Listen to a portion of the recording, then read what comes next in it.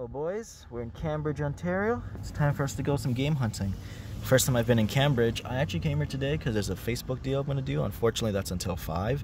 And yeah, it's an hour away from Toronto. Why not? Let's start game hunting here. This will be a first.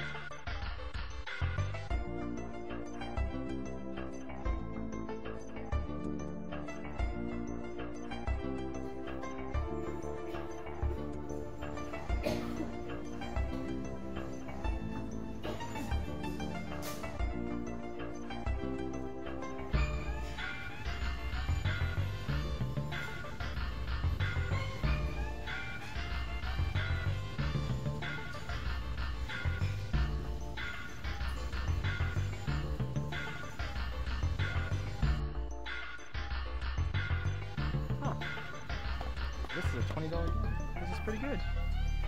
Feels complete. Nice.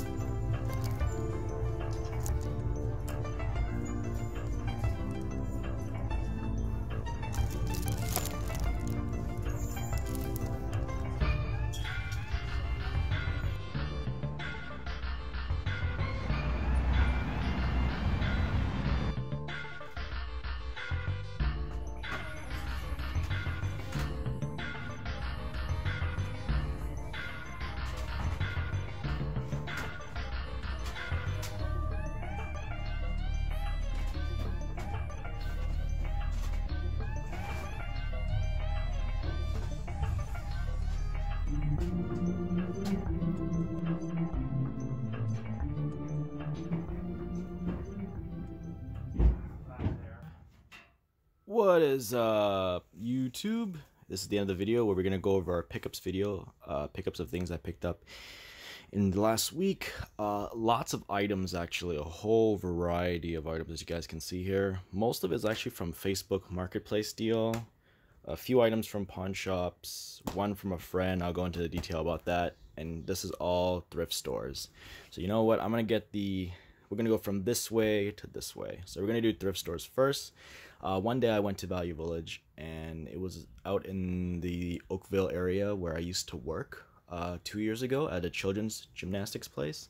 I haven't been out there in a long time, so I decided, let's take a stroll down memory lane. And one of the Value Villages that I went to, I found this, a Wii U Legos Dimension. This is complete. I paid $3 for it.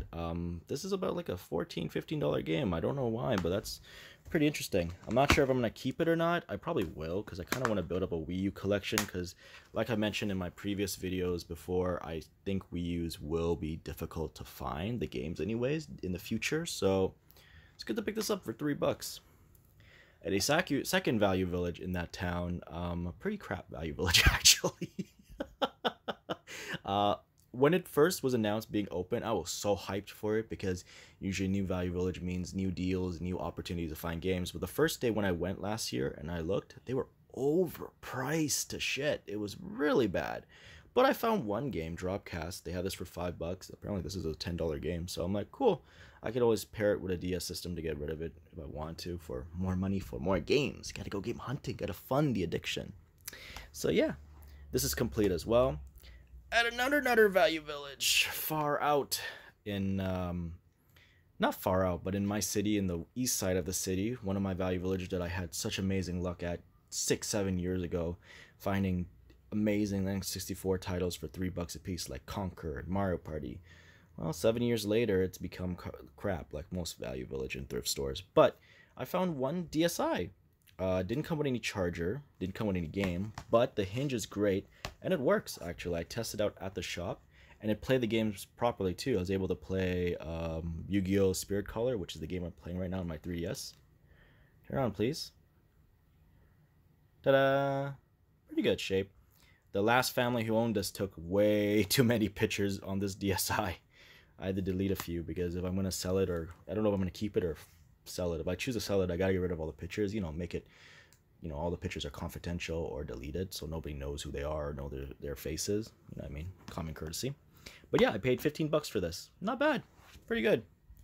One other PS2 game I found recently. This was actually yesterday. I went to Cambridge, Ontario to do some Facebook deals. I'll show you what I got from there later in this video. But out of Value Village, I went to 3, found nothing at 2 of them. One of them was overpriced to shit as well, but this one had one PS2 game, 50 Cent Bulletproof.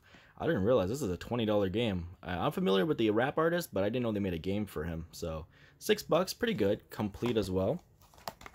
Let me just open this up. Pretty good shape. I don't know if I'm gonna keep it or not. I might just get rid of it, maybe flip it. We'll see. Anyway, anything I flip will always go towards funding for the collection, so nothing's ever gonna be making profit or anything like that. I don't really care for money. I care more for games. So yeah. Ooh. Now moving on, we have one gift from my friend. Now I'm gonna explain the story about this. He's trying to get rid of his PS2 games, and he doesn't want to keep them. He got them for free from his parents a long time ago, who was passed down by one of their family friends. And he doesn't want to keep them. He wants to sell them. So I was like, okay, sure, I can do it for you, because he doesn't know much about the value of the games, but I do. So he has a ton of PS2 games here he wants me to flip. I'm not keeping any of them. I can't, because they're not my games. So the games that he's looking to sell are right here, all of these. Complete. Tony Underground, Celebrity Deathmatch, not having the manual. 4 loose PS2 games, all sports titles, and probably the highlight of the bunch, Champions Noref and Dark Alliance 2. He's trying to have me sell them locally, makes it easier to flip them, and then whatever the amount I get from it, he's going to give me a commission. And I told him, you know what, dude, don't give me a commission. Instead, give me this. So there was one game in the lot I had my eyes on, and this is Resident Evil Outbreak Files 2. I'm trying to amass a Capcom collection in my collection, so that's why I need this. And I didn't realize how much this goes for. I just chose it blindly because I, like, you know, Resident Evil, I want another Capcom game in my collection, but I didn't realize how much it was going for. Either or, this is my commission. He was going to pay me 20 bucks anyway, but what the total amount I was going to flip for. I'm like, just give me this. I want this in my collection. I played it and I actually enjoyed it, so Resident Evil Outbreak Files 2 is officially mine. So yeah, very cool. This is also complete. Ta-da! In pretty good grand spanking shape. Now, moving on to pawn shop. Not much. Pawn shop finds. At Cambridge yesterday as well, I found Magic Carpet, complete, at a record store called Beats Go On. I think the beat goes on. They sell CDs, DVDs, vinyls, and a very small selection of games. I know there's one out in Oakville, but I've never been to it. So this one, I checked this one out, and there's not many selections. You probably have seen it from the clip that I'm going to show prior to this pickup video. But still, pick this up, Magic Carpet. I was hesitant to pay the 20 bucks, but when I looked it up, this goes for 40. So for half, that's cool. And it looks like a it looks like a mix between Aladdin and like Star Fox, because it's literally a shoot 'em up, a 3D looking like flying carpet third-person shoot 'em up, which is actually very funny. You think about it, but pretty badass, the idea of it. So yeah. At another a week prior, I went to Port Hope with my friends out in the east side for like a little Thanksgiving, not Thanksgiving, like a Halloween picture taking, and wanted to get the burger from this burger place called Olympus. Before meeting up with them, I stopped by a pawn shop called Buy and Sell Kings. Not the same one I usually go to in Toronto, but there's one out in Oshawa, and I originally was going to go to Hawk Shop because I knew there was one out there, but they're right beside each other, and I don't know why, but Hawk Shop looked kind of dead compared to the two. So I went into Buy and Sell Kings, and I found two PS2 games, Yu-Gi-Oh games. First one being Yu-Gi-Oh! Capsule Monster Coliseum. I paid 10 bucks for this, which is a pretty good deal considering this is a $20 game. And Yu-Gi-Oh! Dark Duelist of the Rose. I think the price tag is still here for this one. This one I paid 20 bucks, which is meh. It's about what it goes for online. The reason I picked them up is because I'm actually a big Yu-Gi-Oh! Fan. I grew up, not so big now, but I was when I was a kid. I grew up playing the original Yu-Gi-Oh! Series, then GX, and then I think 5Ds, which is the third gen. That's the one I quit, where they play Yu-Gi-Oh! Cards on motorcycles. After that series ended, I stopped after that. I think that's when I was in high school. And the reason is because all the other Yu-Gi-Oh! Series going forward didn't interest me, or had nothing remotely to do or connected with the first series, which is this one. So I'm pretty happy I bought these two, and I also have some gaming memories with this one. Growing up, there was a guy in my neighborhood, a family friend of my mom's, who had this on his PS2, and I remember playing this with him a lot when I was in elementary school. So yeah, pretty nice. Picked these two up, complete, very, very happy. Now we move on to Facebook deals, and we have a lot from this week. Very, very many. Highlight I'm going to start off is this one, the Animal Crossing Nintendo Switch Edition. Recently, I've been selling away all of my Pokemon cards, mostly to fund my collection for hunting video games. But I took notice of the calendar that November 3rd was me and my girlfriend's 100th day anniversary. In Korea, she's Korean, it's a traditional thing to do every 100 days. Not every, I guess just the first 100, because they don't really follow yearly or weekly anniversaries like we do here in North America. So her being from Korea, I wanted to get her something special. And since she's a gamer girl, she really wanted to have a Switch. And I thought, you know, getting a regular Switch would be cool. But when I found this one ad on Facebook Marketplace, this one lady was selling this for $350 complete. I was like, fuck yeah, I'm getting this. And so with the money I saved up from selling Pokemon cards, I used it all on this Switch for her, because she means a lot to me and I love her. So this is why I got this for her. So she was so excited when I sent her the picture. Oh, I cannot wait to see her actual expression when I give this to her and set it up in her room. But anyways, moving on to the next Facebook deal. I saw this one ad. Oh, where's the other game? Oh, right. That's right. I sold it. So I found this one ad on Kijiji, not Facebook Marketplace, but this guy was selling 3 Resident Evil games. The other one was Resident Evil 4. I actually sold it off and traded off already because I had a friend who really wanted the game, so I didn't keep it. But basically, he was selling me Resident Evil 4, Resident Evil 0, and Resident Evil 1, each for $15. total was 45. I asked him, what do you do, 40? He said yes. So I paid 40 bucks. All of them are complete. The Resident Evil was missing the manual. Resident Evil 4, I know that was missing the manual, but each one of these have their manuals in both the disc. Yep, so pretty nice. Very, very happy. These two will go straight into my collection because I don't have them. So yeah, more to add Capcom titles to my collection. Now we move on to Star Fox Assault. I met with one guy on Facebook Market last week. I'm actually meeting with the same guy again in 2 days to pick up another game. You guys are going to have to wait to see that in the next pickup video. But yeah, he had this copy of Star Fox Assault. He was selling it for 30 bucks, which is a decent deal. It's half of what it goes for online, which is 60. All I've seen this game go for is 60 everywhere. Yes, it is the Player's Choice Edition, but this is a game that I really wanted to play a lot. So I don't care that it's not the, you know, original copy, which is fine. You know, it doesn't bother me that much. As long as it, oh my god, I feel like a controller under my chair. Must be for the TV. But anyways, yes. It's complete, it works, I'm so excited to play this when I have the time. If I ever find the Black Label one, sure, I'll get rid of this one, but for now, I'm holding on to this. Anyways, next up are 3 Nintendo DS titles. On Facebook Marketplace, this lady was selling them for 10 bucks a beach. Sorry, watch my mouth, even though I said the F word earlier. $10 a piece. New Super Mario Brothers for the Nintendo DS. Pretty sure they're all complete. Yep, they're complete.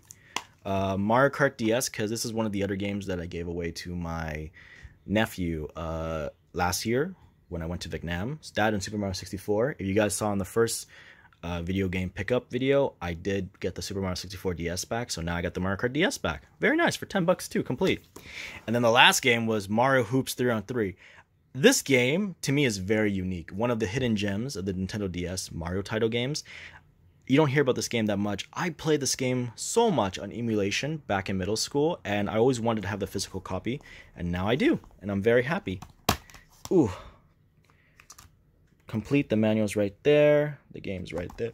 All in good shape, and for 10 bucks, I can't complain, because it's a basketball Mario game. Really fun, definitely check it out. Really, really fun game. So yeah. Put that aside. Now the last few of Facebook deals, starting with this. About a couple of days ago, I saw a lady posting on an ad for some Game Boy games. She actually had DS and Game Boy Advance games, but somebody beat me to those games. She lived in a retirement home complex, which is odd because she actually is very young, so I assume she might be living with her grandparents or something. But she had these 3 games marked at 10 bucks a piece, and I was like, hell yeah, I'll pick this up. First one being Kirby's Dream Land, Super Mario Land 2,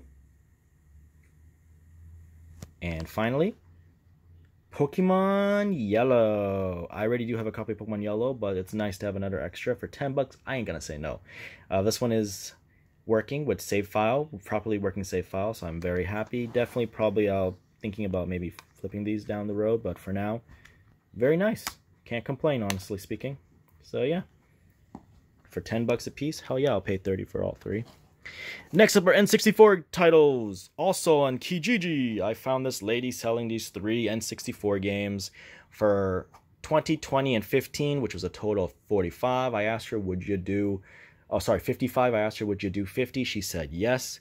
And the titles are Banjo-Kazooie, Pokemon Stadium, and Tony Hawk Pro Skater.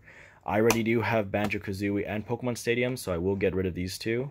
Probably trade it or sell it to make some more money to go game hunting. But Tony Hawk, I don't have this in my collection, so definitely this will go straight to my collection. I think this has a little coffee stain, it feels, or a little wet stain, yeah. But these 2 are in beautiful shape. Like this one, and this one's in beautiful shape. So that's pretty cool. I'm happy. And the last game I picked up was the Facebook deal I did in Cambridge. Was a copy of F-Zero X in a Nintendo 64 case, rental case, I think, for $20 freaking dollars, which is, again, you think it sounds amazing. It's a decent deal considering it's a $30 game, but this is a game I've been trying to look for a long time. Another game that I played on emulation on the Wii back in high school.